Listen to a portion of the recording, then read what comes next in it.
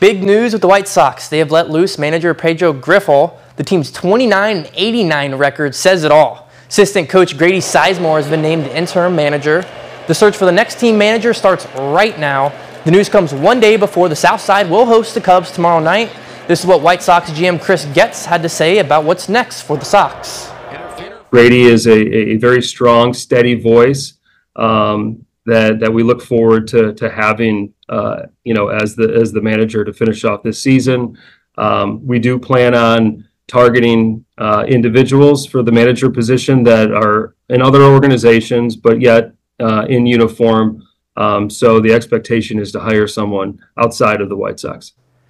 And don't forget about the Crosstown Classic. First pitch is at 7:10 tomorrow. Jamison Tyone will start for the Cubs, and we'll get to see Garrett Crochet with the Sox.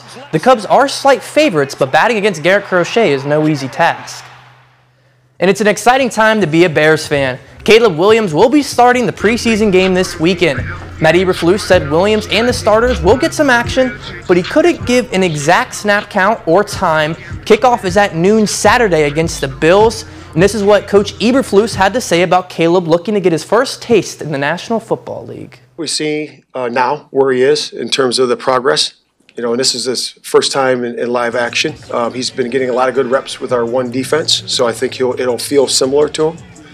But I really feel that when it's live there in the pocket, to be able to maneuver in the pocket, ride the pocket, escape either on the outside, B-gaps, all those things, and be able to deliver the ball, keep your eyes downfield.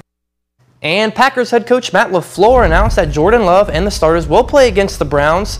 Similar to the Bears situation, there's no exact play count for the starters.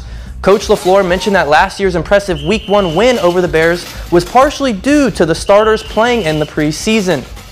And don't forget, Packers fans, we've got Packers preseason action against the Browns coming your way on Saturday. That'll be a 3:25 start on Fox 39. The pregame show starts at 3 o'clock. Raleigh blows a kiss to the viewers as the Rivets held their final home game of the regular season before hosting a playoff game Monday. The Screws were hot early. First inning, bases loaded, and Cade Zawinski draws the walk to bring in T.J. Williams for the first run scored. The next batter, Daniel Contreras, would fly out to right field to bring in another runner. Still in the first inning, only one out.